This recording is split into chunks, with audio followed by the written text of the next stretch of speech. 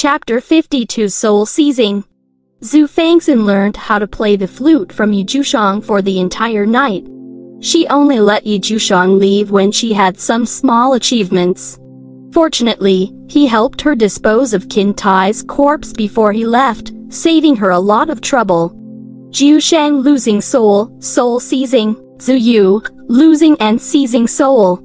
Soul. Could it be that the Jiushang Guqin is related to the Xue flute?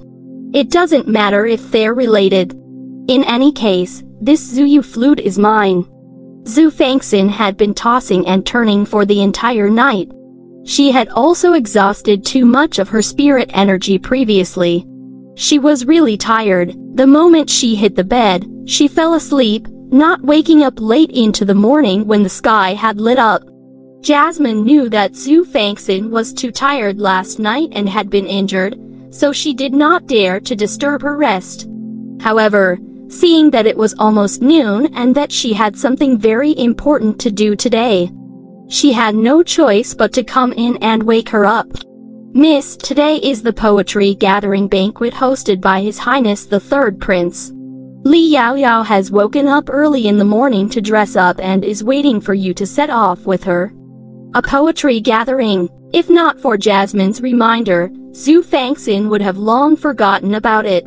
Jasmine, tell Li Yaoyao that an assassin barged into Duke's estate last night. I'm injured and can't attend the banquet with her. Let her go by herself. After Xue Fanxin finished speaking, she turned around and returned to her sleep. What dog's-tea poetry gathering? It was all an activity for royal descendants and aristocrats to secretly compete among themselves.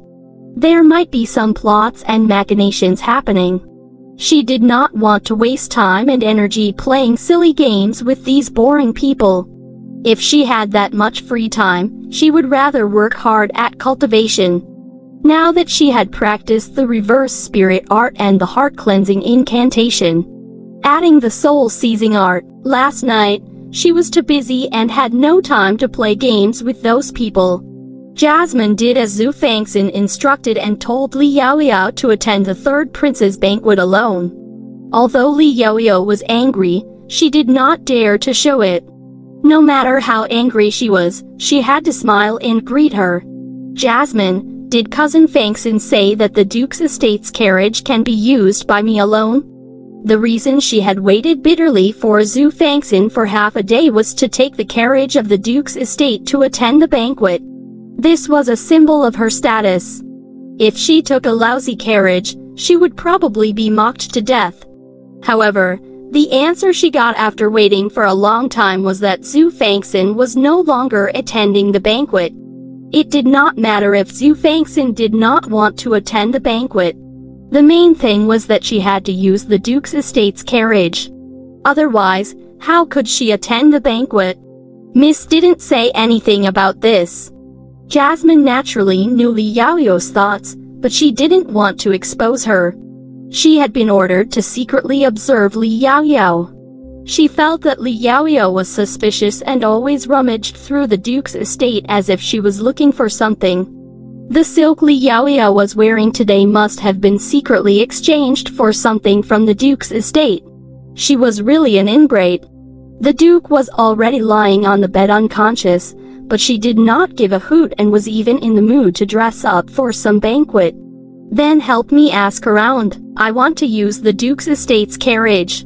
Since Li Yaoyao had a favor to ask of Jasmine, her attitude was amiable, unlike how she usually looked at people with her chin. Miss Li, young Miss was injured last night and needs to rest. You can't disturb her too much. If there's nothing else, then I'll take my leave first. Jasmine was unwilling to help Li Yaoyao, so she left after saying a few perfunctory words. Li Yaoyao was about to flare up. Unexpectedly, a servant came to report, Miss Li, a carriage came from outside. It said that it was here to pick you up for the banquet. A carriage?